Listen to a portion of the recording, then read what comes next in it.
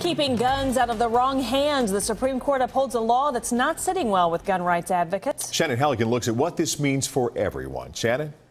40% of criminals get their firearms from illegal sources. That's according to the Bureau of Justice. And this law aimed to prevent just that. Walk in to buy a gun, you have to tell the seller if you plan to transfer it to someone else. If it's for them, they say it's for them, we'll sell it to them. They come in and want to do something else for it, we tell them to get a gift certificate. The straw law is nothing new. A straw purchase is when someone who can legally buy a gun does so with the purpose of selling it or giving it to someone else. The Supreme Court upheld this law by a narrow margin. Gun rights advocates call it a setback and government overreaching. But firearms instructor Don Pind thinks the line has to be drawn somewhere. Is it a little bit of control? Yeah, it is. I have to admit that.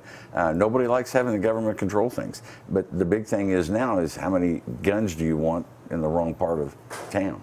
People who buy a gun will still need to fill out a form. This protects the owner and seller of the firearm. And a lot of times it's not the first person you give it to, it's the third or fourth person.